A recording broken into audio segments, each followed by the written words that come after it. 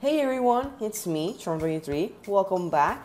Today we'll be discussing a topic among fans. Recently, some news came out about the CoolProps Thomas. Before anything, you may be wondering, what is a CoolProps Thomas? Well, CoolProps is a company that makes replicas of shows. Basically, for instance, they can make a replica of Power Rangers, for example. They can make a replica of a suit. Or maybe you can make a small scale replica of the T-Rex or whatever else you can think of.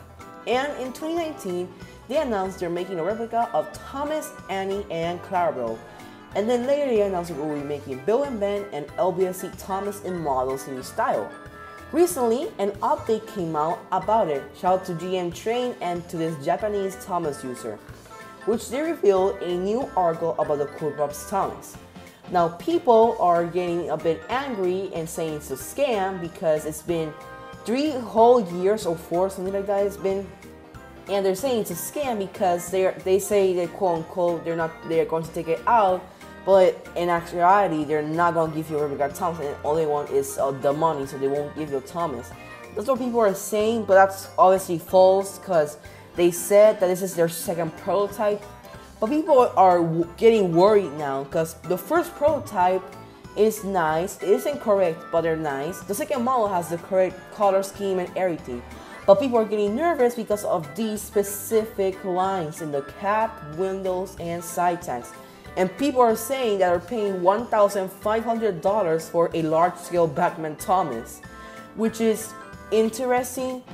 However, it should be noted this is their second prototype, not an official model. So don't worry, this is not the official model, this is just a prototype. And people are getting angry with some other Thomas fans saying that's a scam or that's like a huge, large-scale Thomas thing. Honestly, in my opinion, I just think they're trying their best to make it as accurate as possible and keeping us updated on it. I personally don't think it's a scam, and honestly, once the actual model gets released, I probably will buy one. I'm not sure. I know some people have been playing ever since 2019 and put like $3,000 on it, something insane like that. If you want like a good resume on this, go on Twitter and check seals.com. He'll explain everything pretty much. That's pretty much all for today's video. It was just an update on the situation of CoolProps Thomas. I personally think it's gonna be interesting.